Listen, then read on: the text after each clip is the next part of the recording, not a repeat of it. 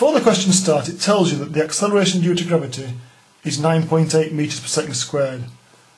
I must say, if I was writing the question, I would have said that the gravitational field strength is 9.8 newtons per kilogram, because there isn't actually anything in the question that has that much acceleration. But either way, it gives you the number that you need, so if you know the mass of something, you can find its weight in newtons. So for the first question, it tells you the mass of the ball. It tells you it falls a distance of 0.2 metres in 5 seconds, assuming the ball reaches terminal speed within a fraction of a second. So in other words, we're assuming that it's almost as soon as it's released, it gets to its terminal speed, and that it travels that 0.2 metres in 5 seconds, travelling at a constant speed. So the first thing to find is, what is the terminal speed? So what is the constant speed you would have if you travelled 0.2 metres in 5 seconds?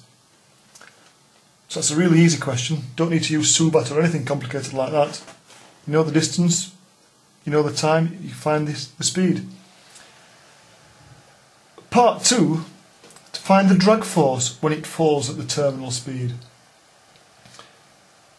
So to answer this question, we've got to sort of think about the forces.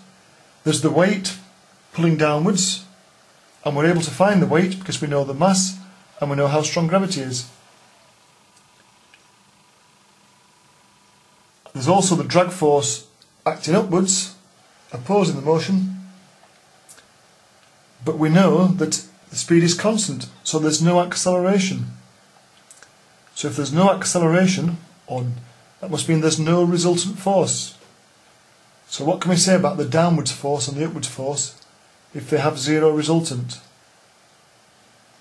So think about that. You should be able to find what the drag force upwards has got to be.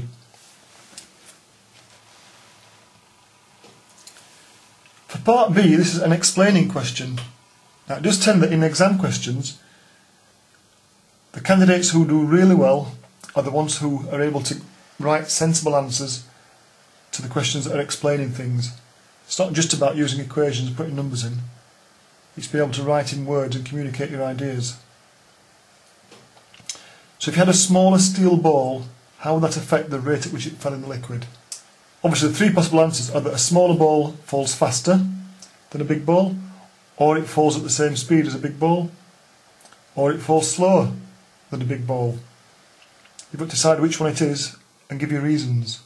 To answer this question, you need to remember that the amount of drag force depends on the speed of the ball and the surface area. And that if you get a smaller ball, the surface area goes down, but the mass and the weight go down by more. So that should help you work out what will happen to the speed it falls at.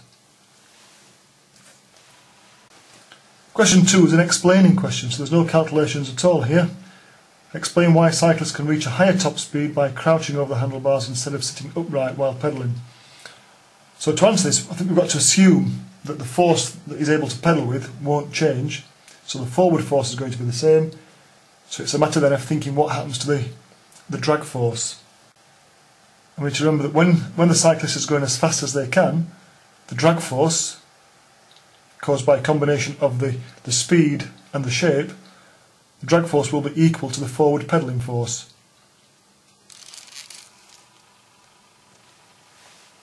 Question 3 says it's about a vehicle of mass 32,000 kilograms or 32 tons, so it's a blooming big vehicle, must be some sort of lorry. It tells you the maximum force that the engine can produce, and it also tells you the top speed that the vehicle could go at on a level road. And the first thing we ask for is the maximum acceleration from rest. Well, presumably, if the question says what the maximum force the engine can produce is, when the engine's producing its maximum force, that's when you get the maximum acceleration. Since it's starting from rest, well, when it's setting off, it doesn't have any speed, so there's no air resistance. So when it sets off, the only force is the forward force. So if you're going to use F equals ma, that should help you to know what force to put in for the forward force.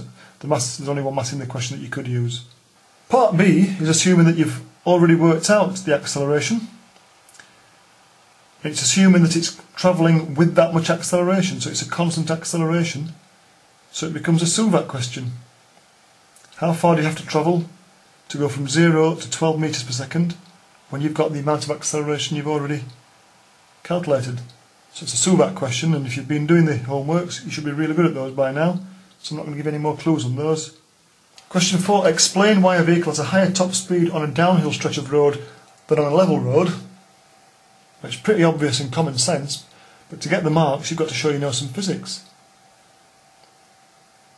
So you've got to show that you understand about forces and about resultant forces. When it's on the level road, the top speed comes about when the drag force is equal to the engine force from the engine. But when it's going downhill, you've got to think, is there an extra force driving it forward apart from what the engine can do? And we're assuming that the engine force will be the same as when it was on the level. But is there an extra force driving it forward? What is that force? Where does it come from? And why does that mean that it can go faster until the drag force equals the forward force?